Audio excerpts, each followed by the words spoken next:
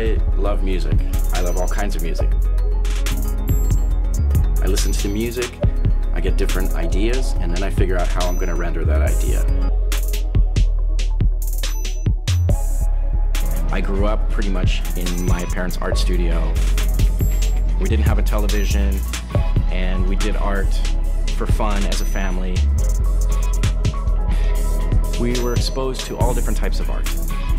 And the things that I was always attracted to were the rock and roll posters, the artwork that had text as part of the art, even as a little kid.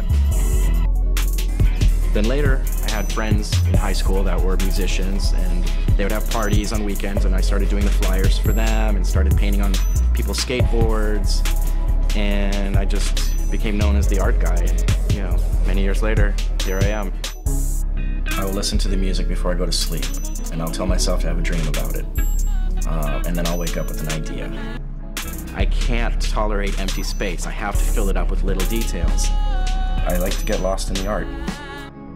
I love machinery, I love mechanics, I love the human skeletal system and how it's under us as we're talking. And that includes decay and decompositions and things falling apart, being neglected, being thrown out.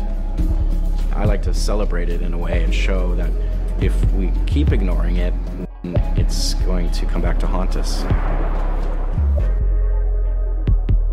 I'd like to think if you have a sense of depth that life is more than instant gratification and it's more than just about you.